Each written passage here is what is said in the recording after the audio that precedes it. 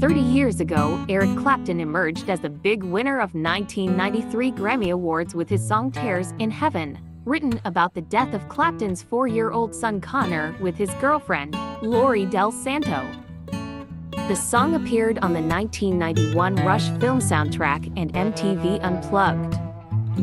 It won 3 Grammy Awards for Best Male Pop Vocal Performance, Song of the Year, and Record of the Year. Rolling Stone ranked Tears in Heaven 362nd on its list of the 500 greatest songs of all time.